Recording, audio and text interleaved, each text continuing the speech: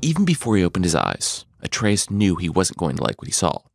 For one thing, he was moving. Fast. Carried by something that was rocking his body clumsily back and forth. The sensation was not unlike what he imagined sailing must be like, being thrown this way and that at the whim of the waves. But Atreus had never been sailing. In fact, he had never wandered further than the woods immediately surrounding his home. There, he knew every tree, every path, every inch of the forest. But as he strained to open his eyes, he saw the treetops above him rushing past. He recognized not a one. His eyes opened now. Atreus confirmed that he was not being carried by the waves, but by his father, Kratos, who was rushing him through the unfamiliar wilds at impossible speeds. As Kratos' face came into focus, so did something else. Pain.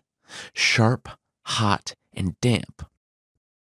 Pre-order and get 3 shield skins for in-game.